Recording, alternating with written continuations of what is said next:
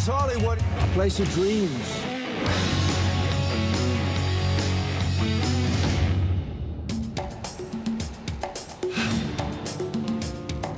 My first car was a black Ford Fairlane. Looked like an unmarked car.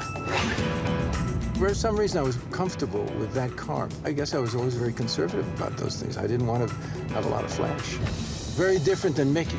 I had a hidden desire to be a flashy guy. Now it's coming out this way.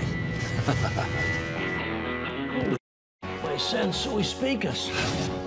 There was a lot of good stuff on the radio, but there was a lot of new stuff coming, and my brother used to clue me in on new stuff. There were a lot of black artists that taking his attention. There were country artists, and there was Elvis Presley. Early Elvis Presley, early Johnny Cash. I caught on to that stuff. You know what I was playing this morning?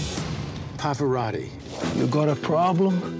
I had done a show in Rome. There was a wonderful person who was doing the gray in my hair, and she knew that I liked Pavarotti. It got me in the spirit of it, you know, because I was in Italy. And so she put together this album. I was listening to that this morning. I was thinking about that time and that woman and how much it meant to me. I couldn't agree with you more. Come on, show me something. Throw some real punches. I've been working out a little bit. And I'm boxing, right? I'm going to a gym. It's great for all-around physical shape. It's the best thing in the world. When Donovan goes down, he comes back harder. Every once in a while, people say, geez, you look great, you know. I'm ancient, you know.